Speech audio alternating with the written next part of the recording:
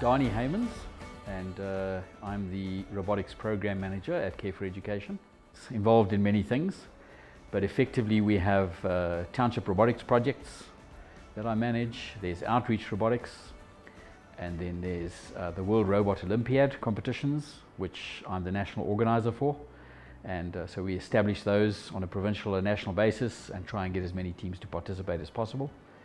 Through the World Robot Olympiad, to expand the participation base of the learning of robotics and STEM, to then go out and take product to science centers and schools in rural areas, and eventually hopefully try and get them involved in competitions as well. And I train the teachers and the volunteers at those science centers and schools. Robotics and what we do, especially in the environment that we work in, these are kids who had never really experienced robots at all.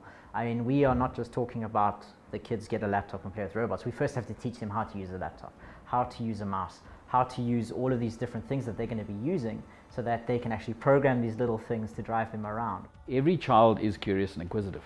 I certainly was, and that's why I moved into the engineering field, because when I saw something, I wanted to know how it worked. So I got into trouble lots because I was opening things I should never open to see the mechanizations inside.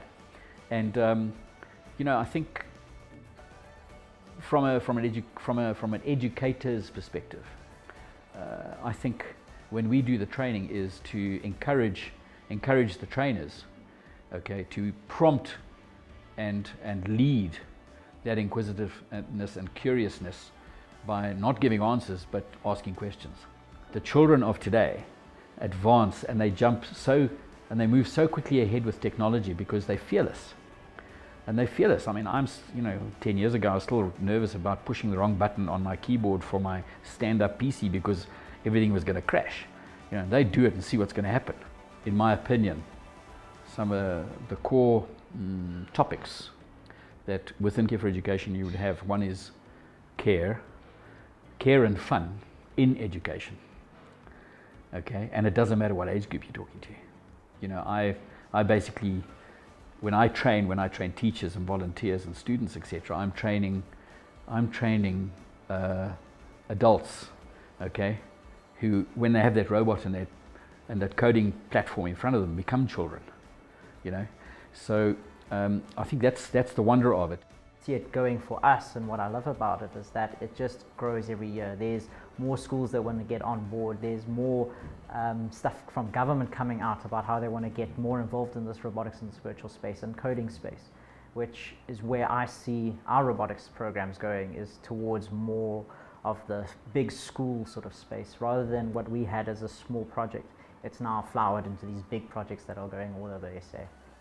You know, the interest and the benefit is in education and trying to guide youngsters in any way that you can, and find a way, because not every way is the same for everybody, find a way to assist a child to find their own way to actually get around a problem and move forward, because we want them to be excited about how they grow in their future, okay, and also pray, you know, things everybody does. There's always something positive to comment about when anybody does anything, even if you haven't reached your goal or you haven't got the total points. You know, you're getting something right, and it's a question of getting all those little things right to eventually get the confidence builder, the positivity, the good feeling about yourself.